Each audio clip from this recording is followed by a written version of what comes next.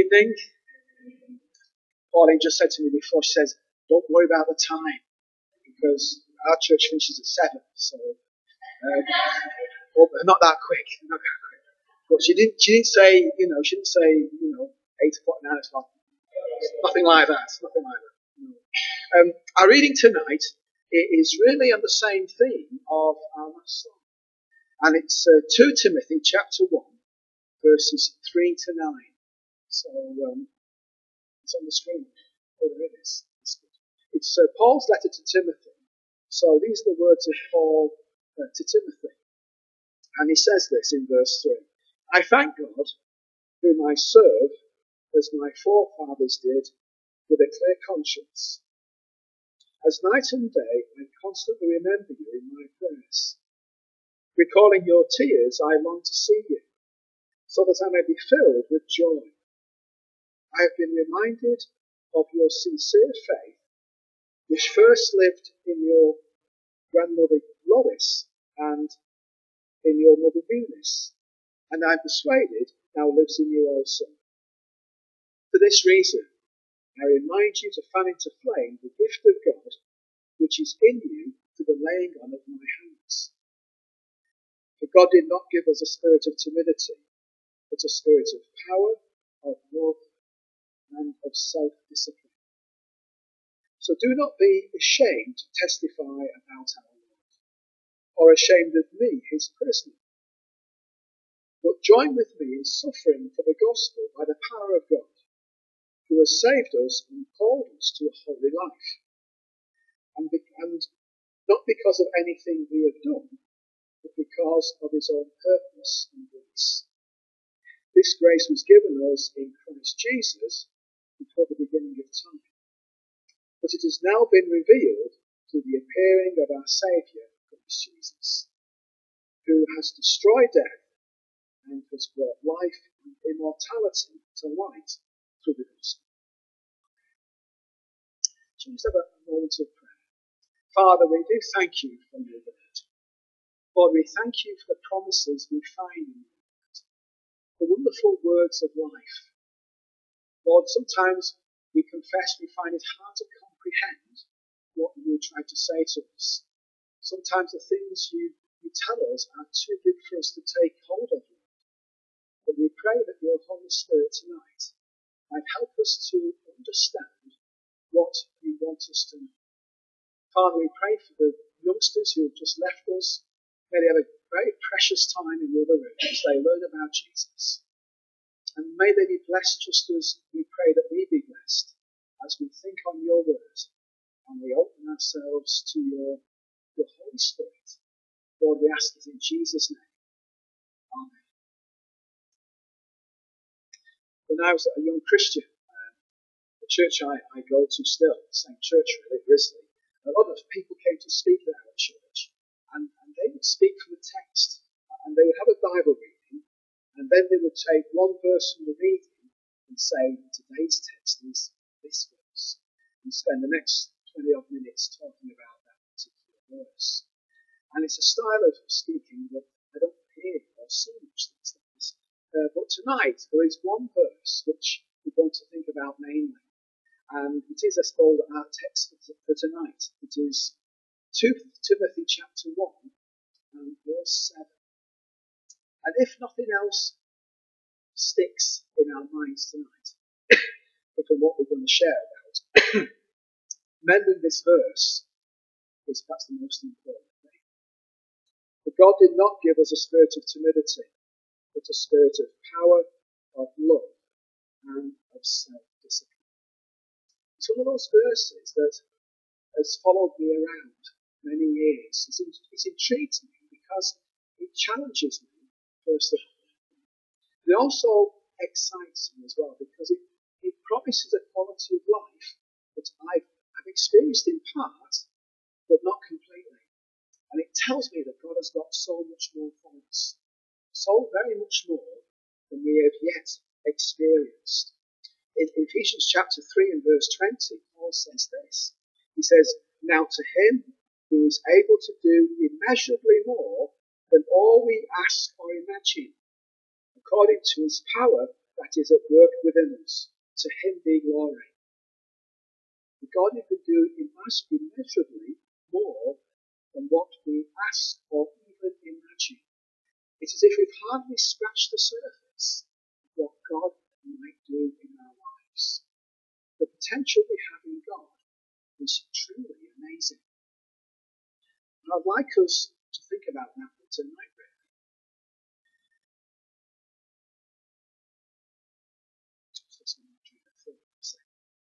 So we're going to think about the sort of life that we might have in Christ, and the sort of people that we might be in Christ as well. And from the verses we read in Timothy, it all starts off with a gift from God. We read in our verse, for God did not give us a spirit of timidity, but a spirit. God has given us a spirit. God has given us his spirit, his Holy Spirit. And the Holy Spirit changes everything about our lives. If I ask you the question tonight, what's the difference between a Christian and a non-Christian? You probably have lots of different answers, and they'll all be relevant, and they'll all be valid and useful. But the very quickest answer is the Holy Spirit. He makes the difference. If anyone is in Christ, he's a new creation. The old has gone, the new has come. When a person becomes a Christian, it's not just a new start, but it's a transformation. There's a change that takes place within, which is, you could say, a fundamental change. Because from that moment onwards, God's Spirit lives within. And He makes the difference. The Holy Spirit, we don't deserve Him, we can't earn Him, and we don't learn Him, but He is God's gift to us by grace. And it's not that He will be given to us, or that He should be, or He might be, or that He's being given to us, but as it says here, He has been given. For God did not give us a spirit of timidity, but a spirit. If we are in Christ, God has given us His Spirit. The potential we have in God is already planted within us. As the Word of God tells us, it is God living in us by His Spirit. Paul puts it this way, Christ in you, the hope of glory. That's an incredible thought, that Christ lives within us by His Spirit. Something to ponder and to meditate upon and to delight in. The potential we have in God is because God lives within us. And because He lives within us, then there's no limit to what God might do in us and through us. As Paul writes to Timothy, he gives him this tremendous verse to think about, this tremendous word, and he begins to explain to Timothy the effect the Holy Spirit has upon us. But first of all, he tells us the effect the Holy Spirit doesn't have. Because he says to Timothy, for God did not give us a spirit of timidity. The word timidity is a Greek word called dileia. And this word, it means fearfulness or even cowardice. And it's always used in a negative sense. We know that some forms of fear are good and right. Fear the Lord is a healthy fear. It is a right attitude towards our Creator God. That's a different word. But this word, it means fearfulness. Timidity, it means something which is bad. It's never a good reaction. In the scriptures, we read about it, and it says in the scriptures that it can't live alongside faith, and it can't live alongside love, and it can't live alongside peace. It goes against those things. And in my own life, I know fear is a terrible thing. I've experienced it at times. And it takes away our joy, it takes away our hope. It can paralyze us. We've been paralyzed by fear. We're so frightened we can't move or do anything. I've been like that occasionally as well. Fear robs us of our God-given opportunities. And in a sense, fear brings the death of all that is good inside of us. And if we have fear in our hearts tonight, that sort of unhealthy fear, then we can be sure that God didn't put it there, and God does not want it. God did not give us a spirit of timidity. And if we have real feelings like that in our lives, the Lord wants to take it.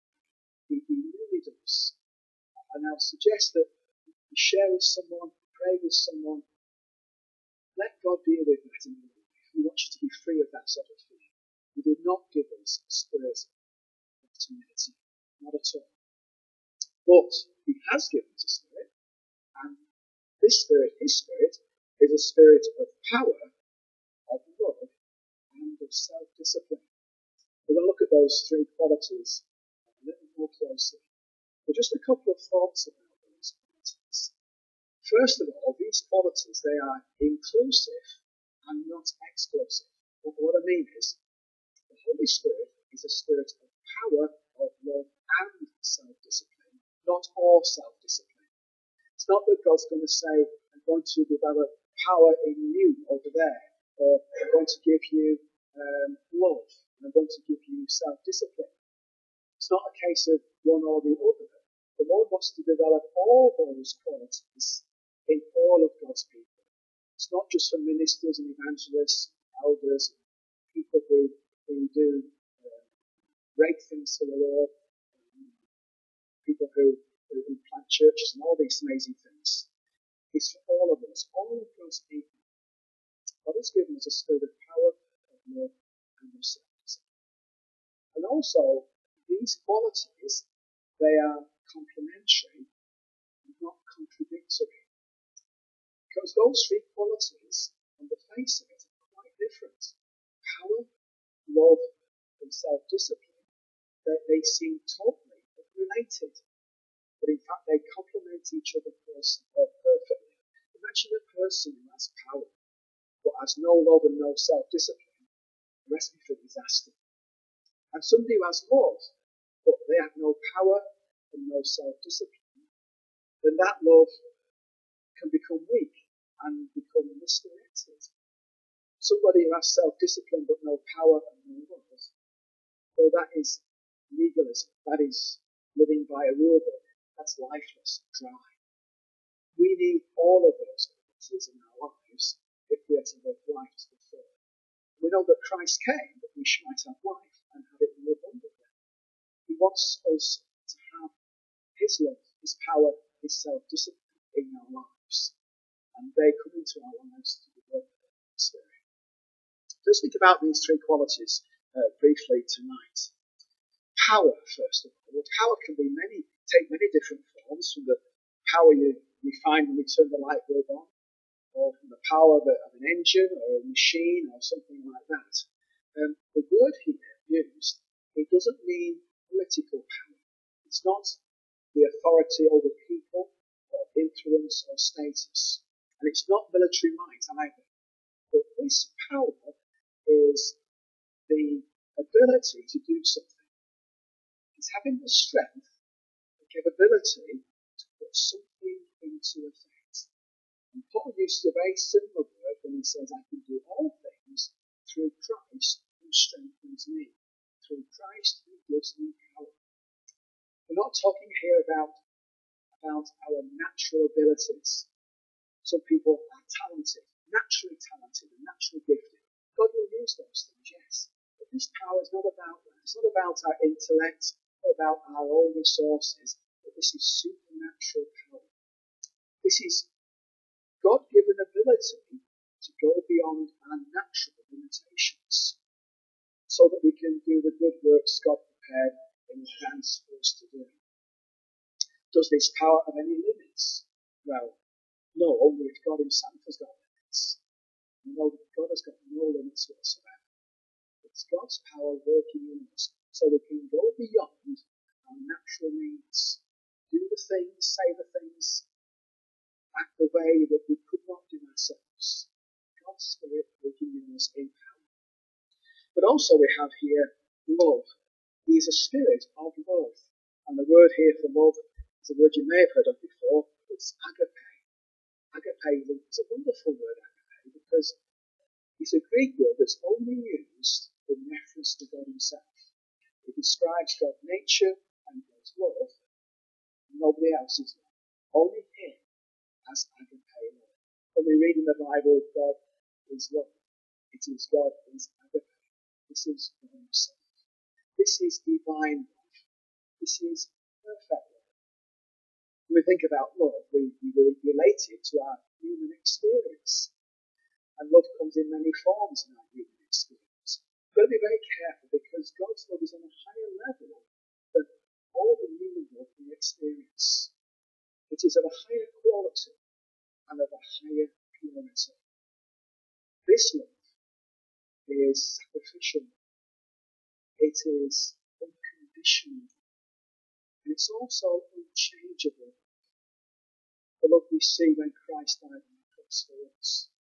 That's the best demonstration we have of the love of God. It's a love that we don't have in ourselves naturally. You know, as human beings, we do love people. We love those who love us. We love the lovable. We may love the lovely. There are lovely people out, and we can love them. But when it comes to loving the unloving, or the unlovable, the repulsive, the appalling, then we struggle. But God in us, the love of this God by His Spirit, enables us to love even those people. Agape love goes beyond the limitations of our human. It is God. God has given us a spirit of power, of love, and also of self-discipline. The word used here, the Greek word, it is translated as saving. It saves the mind. It's the love the discipline which stops us from making a bad decision and doing something we should do or we don't want to do. Self-control. Now, some people think self-control is boring. They think it holds people back from letting themselves go and enjoying themselves. That it leads to an inhibited and restricted and soulless life. They may think of it that way. But rather than be a straitjacket, what self-discipline does is it sets us free to be the people we want to be and be the people that we choose to be. No longer a prisoner to our natural sinful natures. No longer dominated by temptations and impulses and the weaknesses of our minds, our emotions that take over. No longer moulded by the pressures and stress of life that can make us a person we don't want to be. But self-discipline gives us back control of ourselves. It gives us the freedom to be the best that we can be in any given situation. That's a tremendous quality. So we have love, we have power, we have self-discipline. Tremendous qualities, all the work of God's Spirit in us. And if you're like me, I want to see more of those in me. And perhaps you want to see more of those in me too. But if we see those qualities at work in our lives, how does it affect our everyday living? How will it show in our daily life? What difference will it make?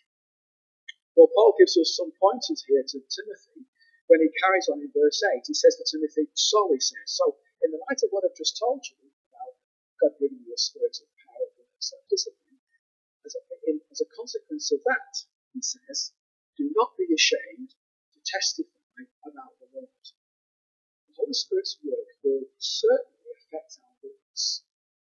Jesus promised his disciples he would give them power to be his witnesses. Power to share Jesus. Not just the power to share Jesus, not just the ability to share Jesus, but also the desire to share Jesus too. When I was a young Christian, I struggled with witnessing. I was told you must tell people about Jesus. But to be honest, I didn't want to. And it was a real battle. I thought, I should say something, I don't know what to say. I don't really want to say anything anyway. It was torturous. I was not doing what I was told to do. And I knew I should be saying something, but it wasn't in my heart to say it. The Holy Spirit will sort that out. He gives us the ability to share Christ. He gives us the desire to share Christ. Because he will foster in us a love for God and love for people and an experience of Jesus that makes sharing very natural and very real. something which is not an effort, something which will happen almost without us noticing. God's Spirit working in us, His power, His love, His self-discipline will bring out a witness for other people. But also God's Spirit working in us will affect our fellowship with each other. So do not be ashamed to testify about our Lord, or ashamed of me, His prisoner. We are all one in Christ. That is because of the work of the Spirit. Corinthians tells us that we're all baptized by one Spirit into one body, all be given the one Spirit to drink. The Holy Spirit will draw us together and He will develop in us the love and concern for each other, even if it means at our own expense. For Timothy to acknowledge Paul could cost him dear. It could cost him his reputation. It may even cost him his personal safety. Because Paul was in prison. He was a prisoner. He was a criminal. Associating with him could be dangerous. But Paul knew that God's Spirit working in Timothy would develop a bond between them. The Holy Spirit always draws us together. He develops love for each other. He always promotes unity with the body of Christ. His work in us will make our fellowship sweeter and closer and more precious. The Holy Spirit also affects how we deal with suffering. Paul continues, he says, but join with me. Let's get some glasses. But join with me in suffering for the gospel by the power of God. Join with me in suffering for the gospel. Unfortunately, being a Christian is never going to be the easy way. And if we ever hear that being a Christian makes life easy and simple, it doesn't. It's the greatest way, but it's not the easiest way. And suffering and hardship and persecution have always been the hallmarks of the Christian life from the very beginning of the church, and they always will be. But the work of God's Spirit in us will enable us to stand through the suffering and to prevail through the difficulty of the age. He will enable us to be firm and strong and to not be damaged by the experiences life can throw at us. The Holy Spirit affects how we deal with suffering.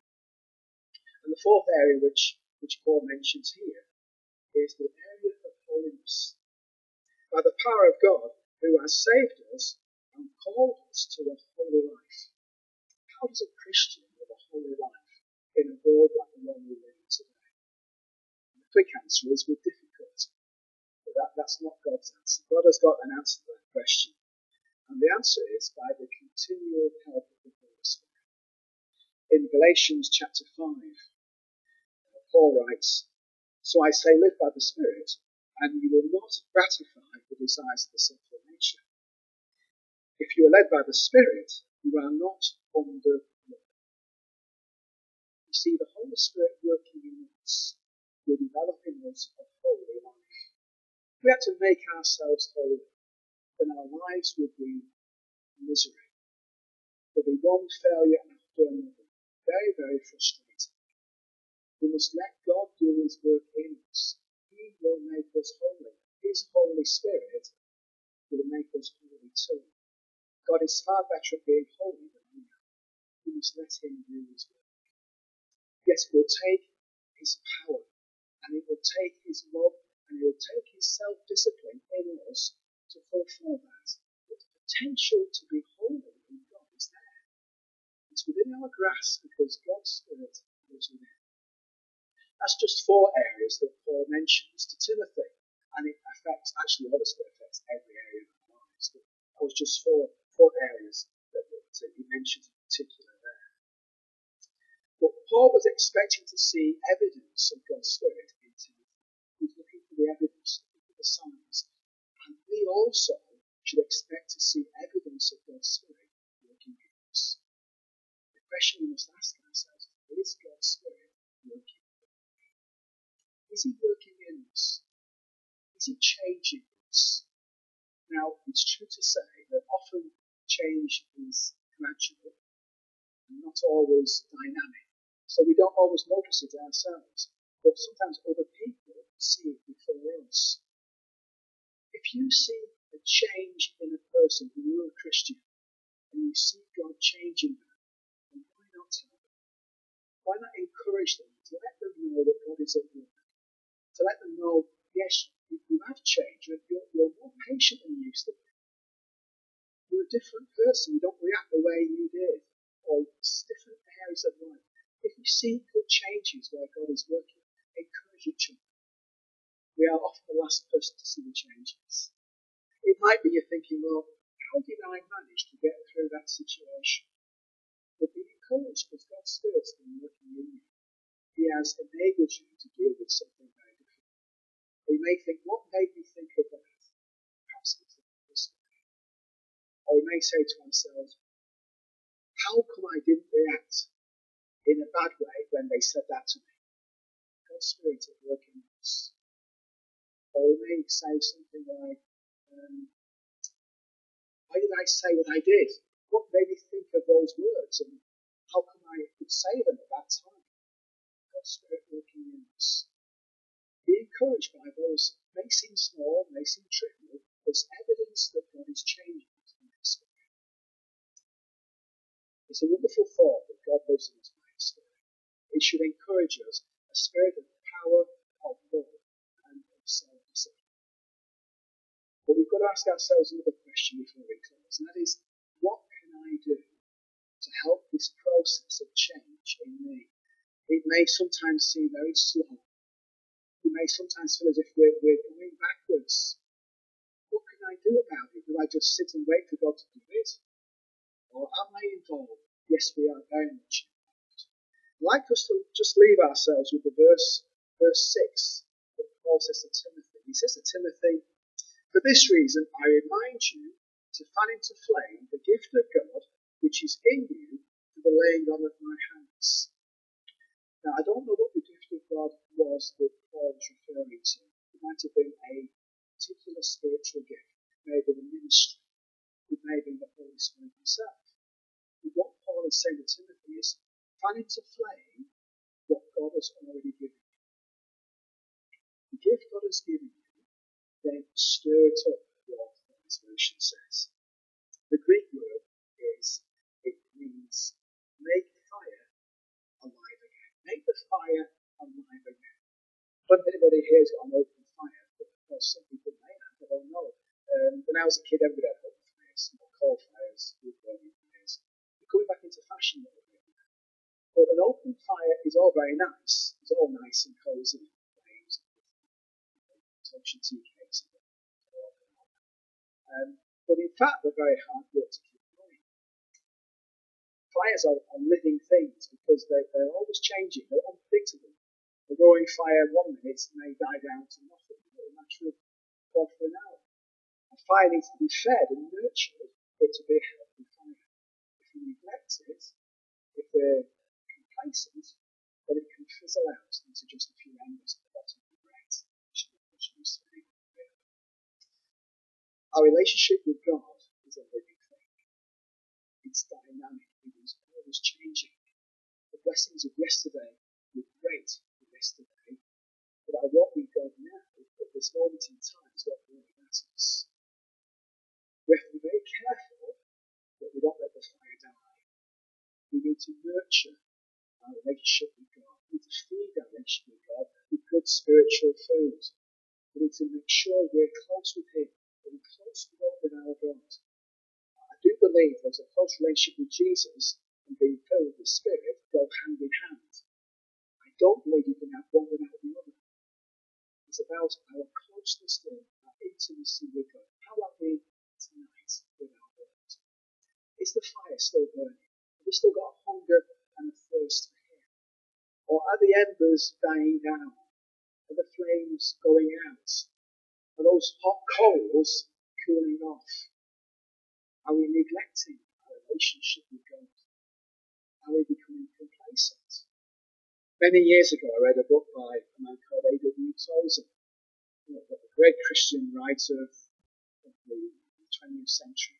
I'm not quite sure when he died, probably the 60s or 70s, something like that. But he said in one of his books something like this, that we're only as far on with God as we're chosen to be. We know the truth in that.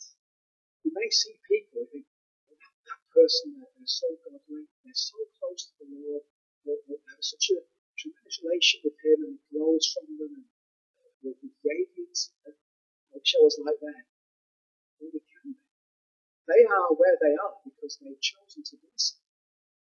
They have desired the Lord, and He is not disappointed.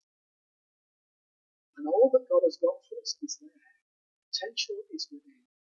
Planted when we came to Christ, His Spirit. But how much do we want what God has given us? Shall we pray? Father, we do thank you, Lord, for your promises.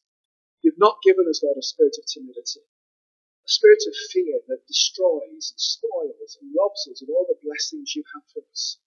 Thank you. You don't want that for us, Lord. We want the best, Lord. You've given us a spirit of power, of love, and of self-discipline. Father, we marvel at those words. And Father, we're frustrated sometimes because we don't always see that in our lives. Yet that is your will for us, Lord. That is what Christ died to give us. Lord, you came that we may have life and have it in all its fullness. And it costs you everything to give that to us. Father, we thank you so much for what we have in Christ. And we understand, Lord, and accept that we barely experience the blessings and the fullness of what you want for each one of us. Father, we pray that you may put in our hearts a fire for you and a hunger, Lord, for you. That we may see the evidence of your Spirit more fully and more frequently in our lives day by day, in the everyday things of life, Lord, the conversations with friends, dealing with a problem at home, sorting things out at work, doing something which we don't want to do. Lord, in simple things of life, may the evidence of your Spirit be seen. That, Lord, we may see more of the character of Christ being revealed through us. Father, we thank you so much for what you've given us. Lord, may we cherish your gift of your Spirit. May we allow him to have more and more influence in our lives. And we ask you, Father, for your glory and for your honor.